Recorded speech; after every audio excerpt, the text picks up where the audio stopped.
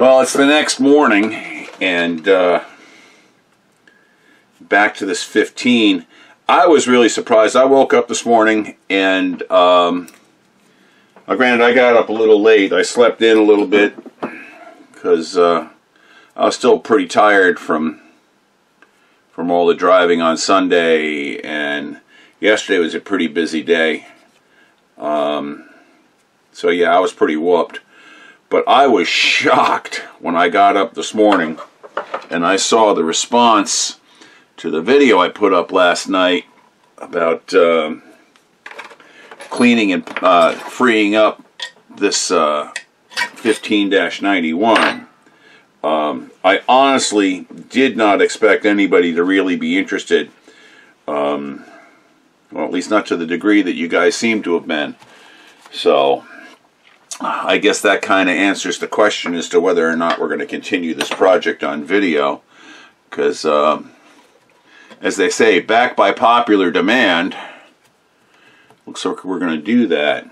Alright, I'm trying to get these pivot points cleaned up,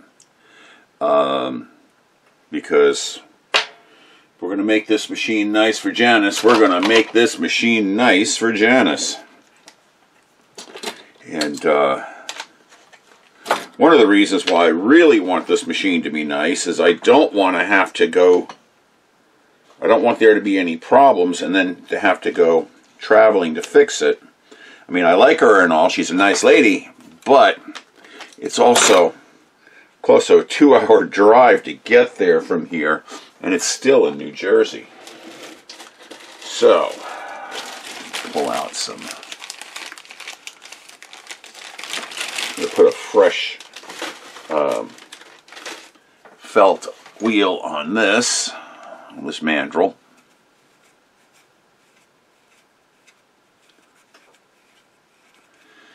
And we'll get some compound on here.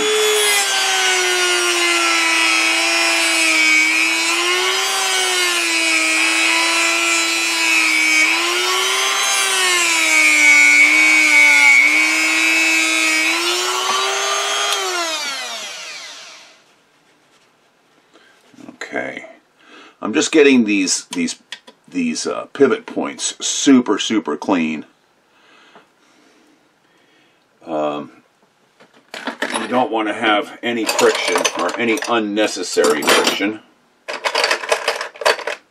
I know I kind of drive that point home a lot, but I'm a firm believer in minimizing it. Now, I know that's going to be ballpark. I actually left a little shmoo on there so I know where this one was sitting. I'm going to get this one just snugged in a little bit. These other points I've already cleaned off, and I've cleaned off all the pivots on the rock shafts. Now, a couple things I want to mention that I didn't mention in the video yesterday. If you're wondering why, when I took the oscillating shaft out, why I took off the end here as opposed to taking it off here, it's because this bearing surface here is machined to a smaller outer diameter than this bearing surface. Well, actually, the inner diameter of the bearing here is smaller than the inner diameter of the bearing here. So, seeing how this is larger, it will not pass through here. So you must, if you want to take this shaft off, you must take it off from this side. Alright, that's why I did that. If you need to replace, if you have a bad driver and you need to replace it, you can do that just from one side, but it is far easier to take it off completely and press it out externally. Some of the replacement shuttle drivers don't pin in place, they come with set screws. So that's going to create timing issues that you'll have to deal with upon reassembly. So just so you're all aware of that. I'm going to go ahead and back this back out again. These pivot points are all cleaned up. both on the shafts and on the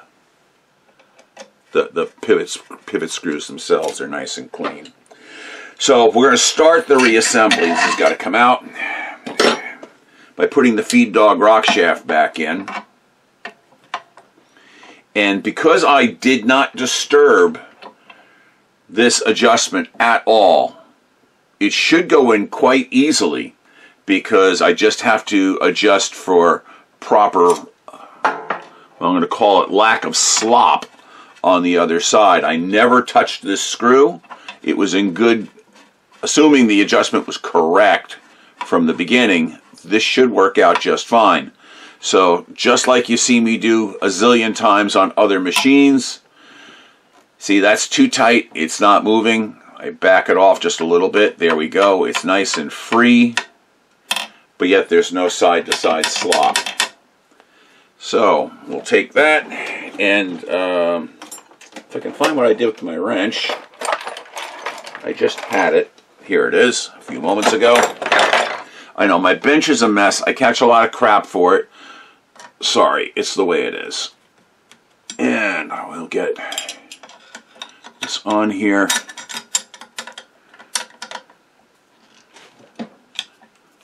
And see how that's... Okay, that's good.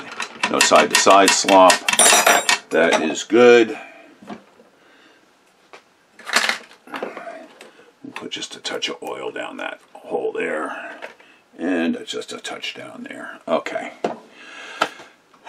While we've got this at this state, I want to talk about the roller bearings that you'll find actuating certain portions on these shafts. Like this particular roller bearing here, it goes from the lifter shaft to the feed dog rock shaft, and you'll want to make sure these are nice and clean as well.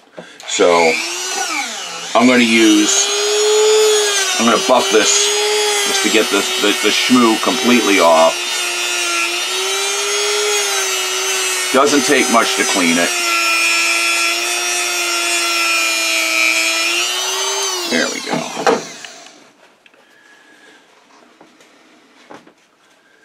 And of course the inside of the pivot points all got polished with cone-shaped hard felt points. And this is all nice and smoothly operating. Okay. So that's good. All right, with that out, I'm actually going to hold off putting on that shaft for a moment. I want to put the lifter shaft on next. But to do so, yeah, okay. I'm going to put the lifter shaft in.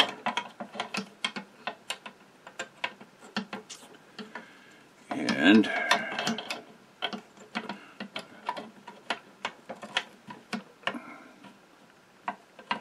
there we go.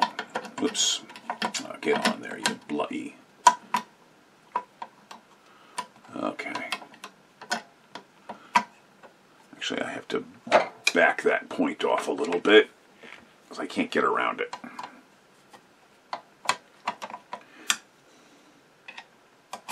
There we go. So that's going in. I'm happy with that, and we'll run in the screw.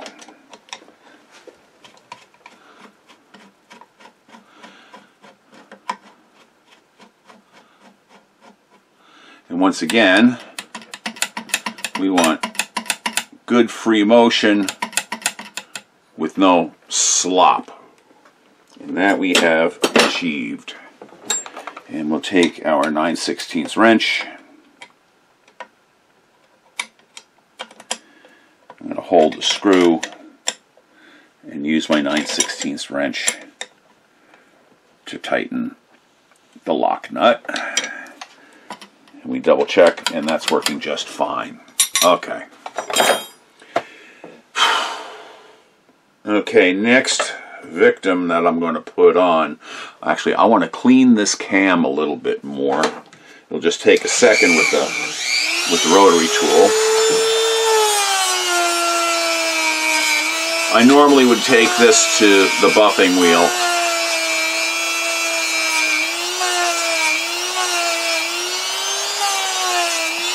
But it's a relatively easy job to do right at the bench.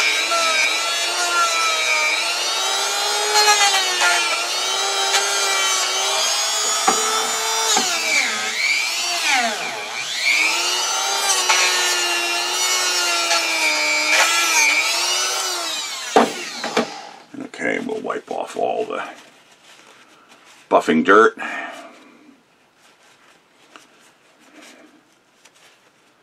Okay, and we'll plop that in place. And I'm just going to push that right back up. Now, in pushing that back on, I got to find the other pivot point here and just clean that just a touch. Give me one moment. It's always something I forget to do.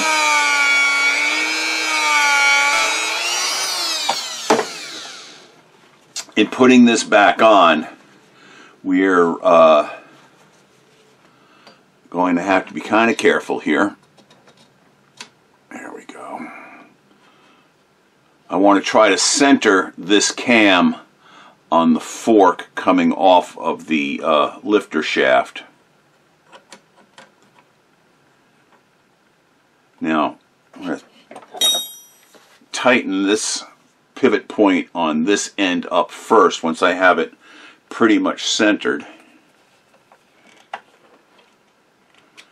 And then, and only then, I'm going to come back in on this side. If I can get that screw to go in.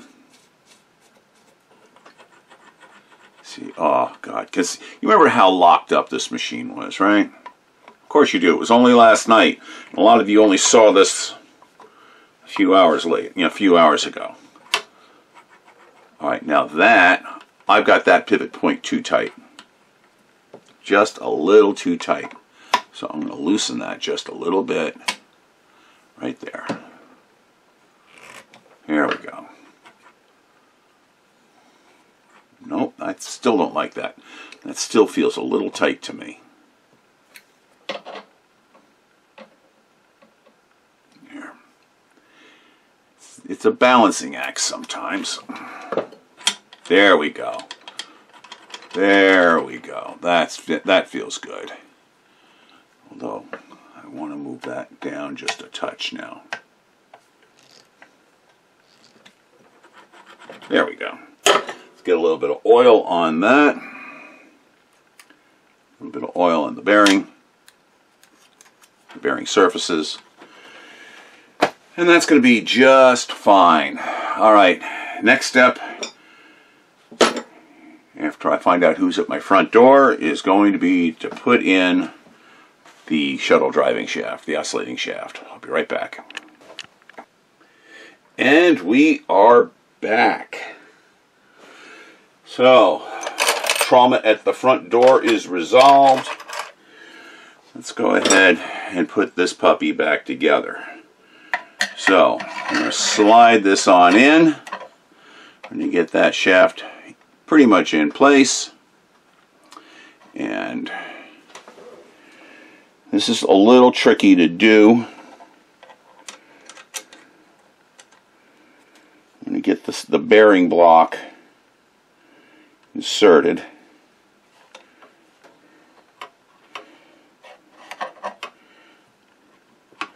Alright. I'm going to have to loosen this up just a little bit. Here's something I had neglected to mention, neglected to think about. We got a clearance issue here between the arm, the two arms. So I'm going to put this in so that the bearing block, now incidentally, the bearing block has a hole here so you can get oil in to lubricate the bearing block itself. And there's also grooves machined onto either side of that block so that oil will go between the block and the fork. So what I like to do is I like to make sure that that hole that allows you to get oil in is aimed towards the shaft. That way it'll retain more. You just have to use your little needle oiler to get it in there. And we're going to line this up. And we're going to tappy tap. We have to do a little creative tapiology here.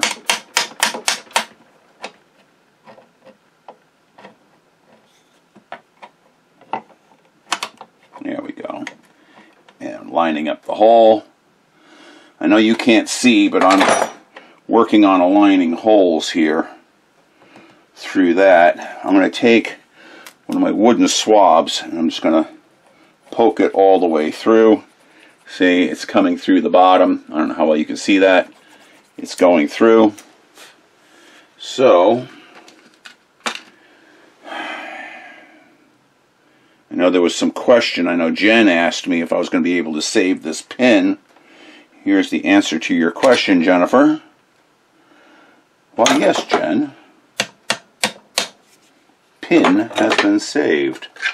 And we're going to take a punch, and we're going to give it a little tappy tap tap. And we're going to take it a little bit farther down, right there. And now we're going to adjust this for clearance and get it lubricated. Okay, that's good for clearance right there. And alignment. And we'll come back here and adjust this one again.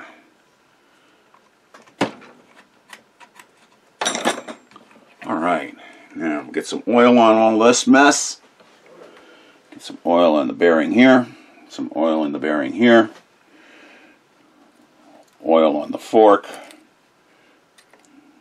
Oil there. And we have a set screw yet to put on. Believe it or not, guys, this is the hardest part of a 15, is doing this. And looky, looky, looky, how quickly it went back together.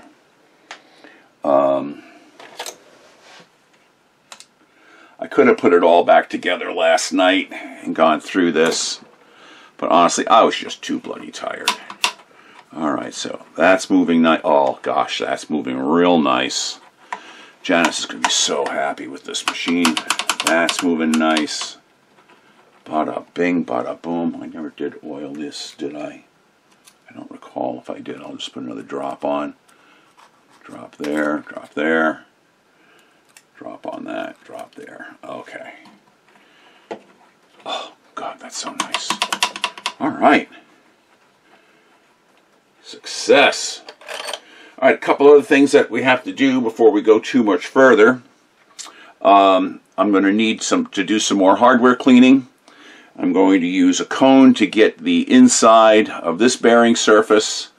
I'm going to screw this back down. I'm going to use a large cylinder to clean the inside of this surface. I already, before I started videoing, I put some Croil on a Scotch-Brite pad, and I got the crank journal and the cam on the main shaft, and I just got any leftover shmoo off of that. I was thinking of powering this motor and this machine up just to get the moving parts freer, but this is just fine. So I'm going to leave that alone. But now that I've got this on, what I'm going to do is I'm going to take this machine, and I should have done this before, but I'm going to take the machine off of the fixture. I'm going to take her outside, and I'm going to clean up the body of this. I'll take off this bobbin winder tension first, and I'm going to remove this the spool pin that goes down by the bobbin winder. I'm going to pull that off because, once again, I don't like the pressed-in pins, and I'm going to go ahead and put a I'm gonna tap that hole and thread it and put on threaded spool pins, and because that's just the way I do things. But before I go any farther on this machine, I'm going to take her outside, clean her up a little bit. I don't want to get all that shoey stuff all over my shop. My shop is messy enough without doing that. So I'll be back in a few minutes with hopefully a shined up machine. And yeah, I know I should have done that before I put all these the shafting back in, but I didn't. So sue me. So anyway, I will be right back. And we're back. I spent about 10 minutes outside with a bottle of Auto Glim and my small polisher, and I got the worst of the crap off of it. It's not perfect, but I got the worst off, and I will go through and I will finish doing this when I get done. What I am going to do, though, when I finish the machine, just as a finishing touch, this badge, the badge doesn't look great. So I'm going to take some gold Testors plastic model paint. I'm going to very carefully go over this badge and just very carefully paint this badge with some gold Testors enamel. And that'll make the badge look so much better. I do that quite a bit. People never notice the difference, but in this case, I'm going to do it. Alright, so I'm happy with the way this bottom end is.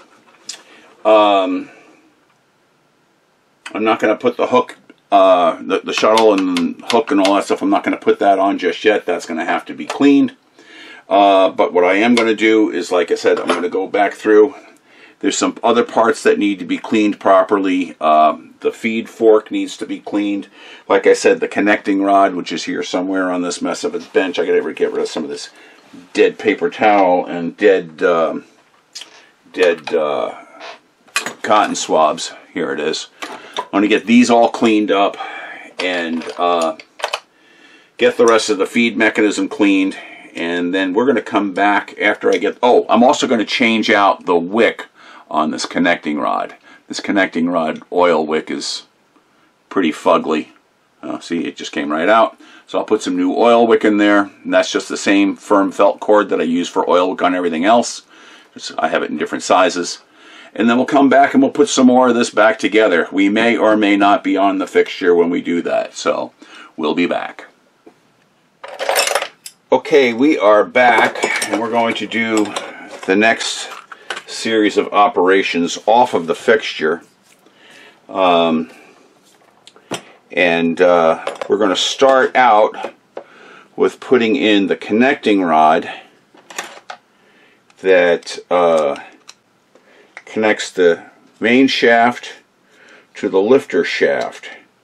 Now, in order to do that, actually, you know what I want to do first? Before I do that, these screws chowdered a little bit when I was taking that out. So I'm going to take these screws over to the bench motor, and I'm just going to clean those screw heads up.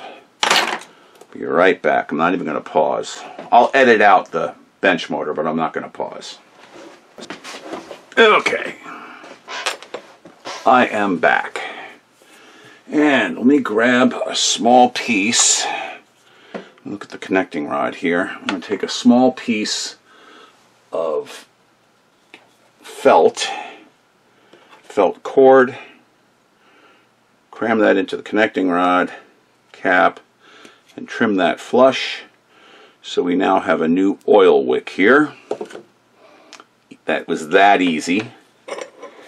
And we're going to get this oriented from down below. And I'm going to need my, one of these, I'm going to have to make a new wooden block. This one is really getting funky. Okay, we're starting out. I've got a cleaned connecting rod. The pivot surfaces inside the taper are clean. The pivot screw is clean. Now, on the oscillating shaft here, that is a threaded connection. So there's going to be a jam nut that's going to hold this in place. This is the connecting rod that controls the lifting of the feed dogs. So I'm going to slide this in, and I'm kind of just going to hold it a little bit in place by hand while I get this screw started. Actually, it's resting up where the stitch length regulator goes. And I'm just going to get this started, and while I've got nice clean access, I'm going to put a drop of oil in there. Now, do not crank this screw tight. If you crank this screw tight, you're going to lock up everything. You want that, you don't even want that firm. You want that to be just making contact so that it takes out the slop, but it's still connected. Alright, so like that. There's no shakiness to it, but yet it still pivots nicely. Maybe a little bit tighter than that. There, so it's just making contact. Now, I'm going to take the lock screw, or lock nut, I should say, or the jamming nut. Technically, I guess it really is. It's a jam. I'm going to get that started. I'm holding that screw in place. I'm going to use a bigger screwdriver to hold that in place. There, I got a good size, good fitting screwdriver. Now I'm going to take my 7/16 inch wrench, and without letting that screw turn, I'm going to tighten up that nut. We still have good motion here. Nope, that's too tight. I want to loosen that just a skosh. That pulled it in tighter. There we go. Once again, this is a bit of a dance. You got to get that so that when that locking nut goes tight, you can still pivot the connecting rod. And that's working, and that's still working smoothly. Okay, here's where the fun comes. Let me take a quick peek inside. And alright, I can never remember, I have to look. Remember, there's two sides on these, on the connecting rods and the caps to match up. There's a side where it's smooth and there's a side where the ridge. In this particular case, the side that's smooth is going to go towards the ass end of the machine. So I'm simply going to, let me lower the camera down so you can see what I just did. I'm bringing the main shaft down, or bringing the turning the main shaft so that the journal is at the bottom. I'm going to put my smooth sides towards me, get the cap in place, and here's where the magic of screw holding tools comes in, really comes into play. And I'm going to go through this top hole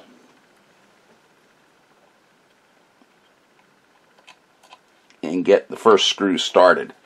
I don't know how well you're seeing that. You can see in there, you can see the screw is starting.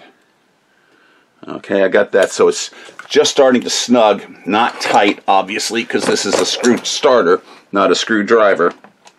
And then I'm going to do the same thing, lather, rinse, repeat on the other side. Actually, I'm going to turn this so I can see what I'm doing. So if I'm working blind, I'm going to drop that in, getting the screw started. Alright, I don't know if I can lower this enough for you to be able to see this side with the screw gone in on that side. Okay. Screws are in. Alright, with that in, next up we're going to attack the stitch length regulator. We will put the bearing back on the fork. Oopsie. Get the fork on the cam. I'm going to put the eccentric bolt through. No adjustment at this point in time. And just start the screw on there. We have the stitch length regulator mounting screw and its lock washer. You see the bearing inside. I'm going to put a little drop of oil, a couple little drops of oil on the bearing. Now I'm going to put a little bit of oil in the slide of the bearing here, because I can. And now from the back I'm going to hold that bearing still, and I'm going to slide the bearing into the slot. Now I can look down from the top, align the hole in the casting with this hole. Let me put this back on. This is one of the easiest stitch length regulators to reassemble of all of the ones that Singer has made over the many, many years. And then I'll take a screw starter. Let's see. Actually, I'm going to grip this with a bigger screw starter than that. Oops, where's my bigger screw starter? Here it is. I'm going to grip this with a larger screw starter, and then down the top, get it going. It's going, and get a beefier screwdriver, and that will be this one. And secure that. That's a little stiff, but that's the way I like them, so that they'll hold a little better. And now we have a stitch length regulator in place, and it seems to be doing a job. Okay. I do believe in the description of the last video, the first video of this series, I mentioned I was going to try to spare you the agony of me cleaning parts. So I'm just going to go ahead. I've already cleaned the main portion of the race. I'm going to go ahead and reinstall this. Get lined up. Come on, baby. There we go.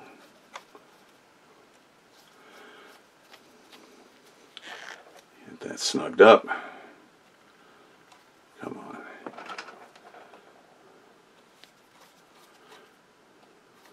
There we go. There it's in. All right. Now she's sitting on her butt finally. Okay. So, what to do, what to do, what to do. I think our next step is going to be to go ahead and put the needle bar area together. That way we can double check timing. And once we do that, then we'll go ahead and we'll fiddle fart around with the feed mechanism. So, once again, like I said, I'm just going to spare you parts cleaning. I'm going to go ahead, I'm pulling parts out of the bin now that need to be cleaned. And then I will go clean those parts and bring you back when we're ready. But more fun, travel, and excitement. Well, no travel on this one. More fun and adventures. How's that sound? Fun and adventure. Yay. Oh, I knew there was another part here. Here we go. Alright. Let me do this. Okay, when I was taking this machine apart, if you recall, when she was seized, the needle bar was in an upward position. So I couldn't get to this hole down here to get to the back of the clamp on the needle bar. So, what to do, what to do, what to do, what to do? Well, my solution was, I got my impact gun out because these are awfully tight. I removed this stud from the cam.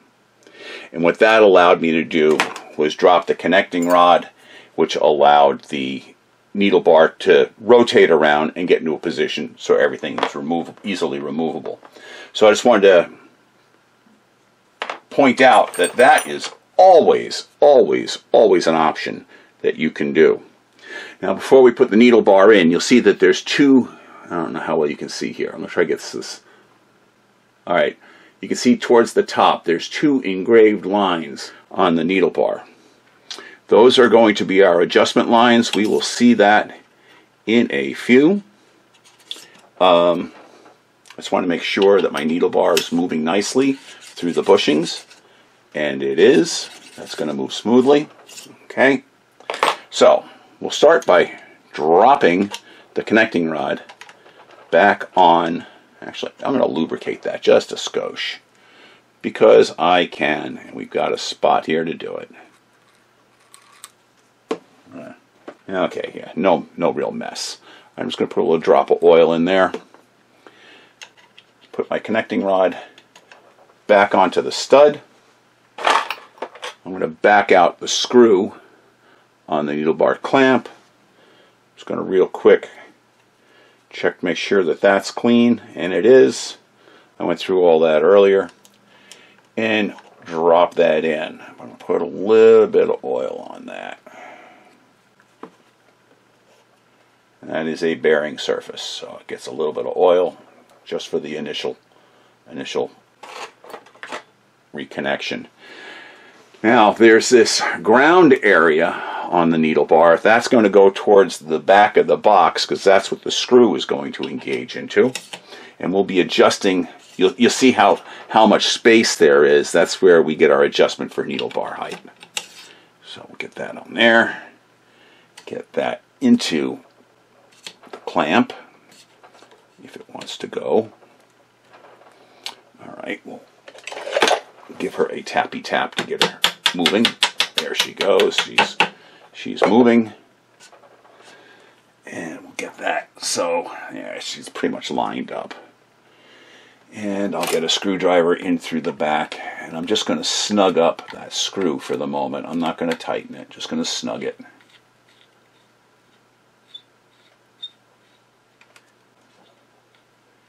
I had that farther out than I thought I did. Alright. And there we go. It's moving around nicely. Okay. So, next step, we'll put in... Actually, I've got all these parts spewed out on the table here. Let me put some of these into my bin here. I'm going to hold out what I need next, which is going to be the lever and that. So I'm going to put all these other parts back in here for the moment. Get this out of the way. We're going to swing this around. And hopefully you'll still be able to see well enough. Okay. I'm going to put the lifter lever back in, or back on, I should say. The lifter lever also, the pin for the lifter lever has a flat, which corresponds with this flat here. So I'm going to back this set screw out. The screwdriver's actually a little large for that. I'll back that out. And that's in place.